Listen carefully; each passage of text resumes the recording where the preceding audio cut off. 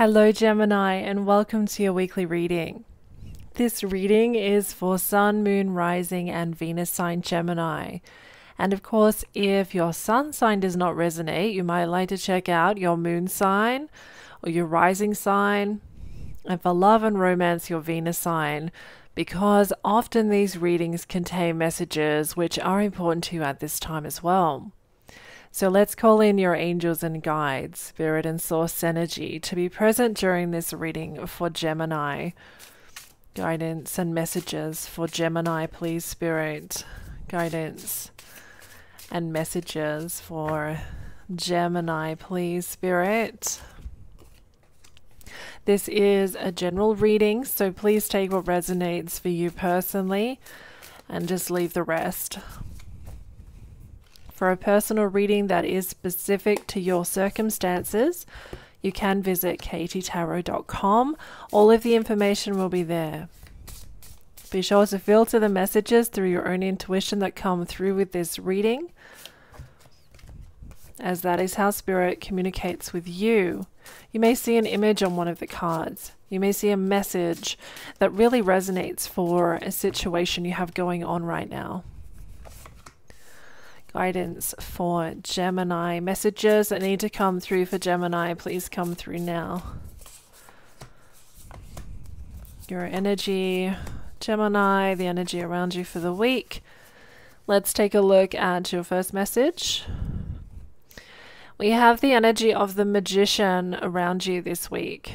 And this is a really good sign because it indicates that you have the ability to manifest. So your intentions and what you are putting purpose and intention toward this week will have a payoff. There will be a real reality-based manifestation that comes from your intentions. I am the master of my fate. I am the captain of my soul. So if you want to make something happen this week, Gemini, then you have all the energies supporting you in this endeavor. So that's a really empowered energy to come through to begin your reading. Let's take a look at your next card. Replacing what was lost. You now have the opportunity to rejuvenate and start anew. Create with a new perspective or outlook. This card may also indicate abundance is on the horizon for you. What I'm seeing here is, Gemini, be careful of stretching yourself too thin this week. I'm seeing that you're going to be pulled in all sorts of different directions. Your attention will be placed in different directions, and people will try and pull you off course, or you might get distracted. So if you're having something, if you've got something in mind and you want to utilize this magician energy, then be careful not to get pulled off course or stretched too thin. Multitasking, just stick to what it is you want to manifest, what you want to change, what you want to bring into your reality, and you'll be successful in doing that. But there is an energy here warning you that if you are pulled in too many different directions, if that distraction takes place, then you won't be able to, or it will be less likely you'll be able to bring into reality what you are hoping for. This card does symbolize that there is abundance on the horizon for you, which may mean that there is more income coming your way. There may be an abundance in terms of love, emotions, and relationships. So keep a look out for that. I feel that there are stronger connections being made with people this week. The card of awareness. Pay attention to the subtleties. Look with new eyes. There are signs and omens everywhere. Pay attention to the details.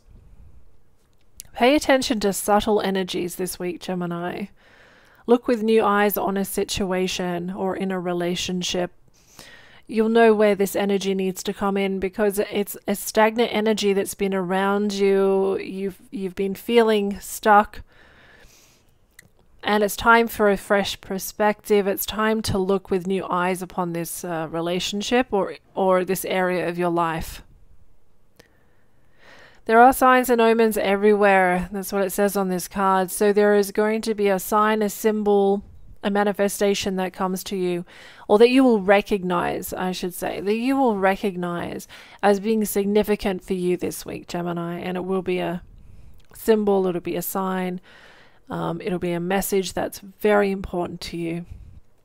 It may be an answer to a question, it may be clarifying something in your life, it may be about a choice or a decision. Have the energy of the bee, the community. You are a powerful creator. And this is true, Gemini, because when the magician shows up, it does mean that, you can change things. You are stepping up into a leadership role within your own life. You're a powerful creator. It is a very creative card and energy. So any sort of creative endeavor might be artistic or craft-like for some of you. It may be creative thinking. You may be wanting to structure things differently and be more creative in your life in some way. You know what this is for you. But you are a powerful creator. Do not forget that. Your work blesses everything you touch. So there's a blessing on your work this week, Gemini. And that's paid work, but also the work that you do for yourself around the home, in your relationships. There's a blessing on effort this week. Be open to receiving sweetness. You are the queen of abundance. We have that energy coming in again. So there's a lot of positive energy we've got indicating abundance here with this card, and you're the queen of abundance here. So something's going to come to fruition, something's going to come in. It's going to enter your life this week, or from when you view this reading, in a very strong way, in a large amount. And be open to receiving sweetness from others and from life in general. Have the Emperor energy here. So this is the father archetype. You may be having dealings with your father in some way. This could be a passed over loved one that is representing you, a father type person for you. It may be where the signs and omens and symbols are coming from, maybe from this father type person. Logic and organization will increase your success. Take charge of the situation. Accept a leadership role, structure, and discipline. If you're structured, if you're disciplined, if you're organized, you're going to bring about the manifestation or the abundance that you want to bring through to your life. It's really that simple. Gemini, you've got amazing energy here. The energy of release, something you're having to let go of something here, Gemini. Endings that lead to new beginnings. The need to release situations or people that hold you back. Spiritual transformation. This is a Scorpio and this is an Aries. So you may have a Scorpio or an Aries around you that you're communicating with.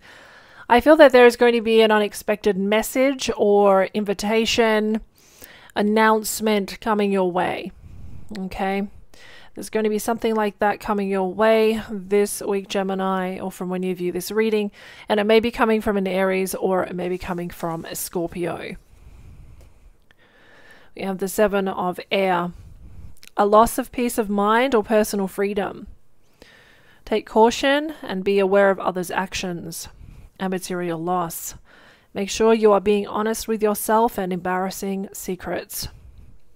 This can mean that someone is working behind your back, not with your best intentions at heart. So just be aware of this. It may be linked in to this father energy, or someone who comes across as quite dominant and masculine. There is a sense here of walking away or running away, as you can see in this image, running away from a conversation, running away or blocking communication with someone, that you may be needing to release someone or a situation from your life. And you're making that decision and you're going for it. You're walking away. You're running away. The Eight of Water. This also indicates an ending, the ending of a cycle here in your life, or it's coming up to an ending very soon. You may be contemplating something, maybe a move, Gemini, or it could be a physical move of house or office location. It may be a move in a relationship, getting things moving in some way. The need to move on. Seeking more from life than what you are experiencing. A spiritual quest. Choosing to make big life changes. And a change in priorities, and you may be leaving your home or leaving your comfort zone in some way. And let's take a look at your last card. We have the Four of Air. Insights that come from meditation, the need to rest or take a vacation, allow yourself more time before making a decision, mental exhaustion, and get more sleep. So the Four of Air, the Four of Swords, Gemini. This means that there is a need for downtime, and it isn't a time for rushing something. It isn't a time for rushing a decision. It isn't the time for rushing or moving forward without thinking twice about it. It may mean that you have limited communication or less stress around communication this week. It may also be for some of you, I'm seeing that it's time with this end of a cycle, the end of energy. So there is an ending coming up for you. It's not just yet, from what I can see. For some of you, it's not just yet. It will take a little bit of time to work itself out. But I love this empowerment of the Magician and the creativity that it brings to the reading for you. So meditate if you feel that that's what you want to do. You may get some signs, you may get some symbols, you may get some answers through meditation or quiet time with Spirit. Be open to change, Gemini. Be open to a change, because I'm seeing that you're walking through a different door. You're saying goodbye. You're closing one door. Another door's opening for you, Gemini. And it's coming up very soon for you.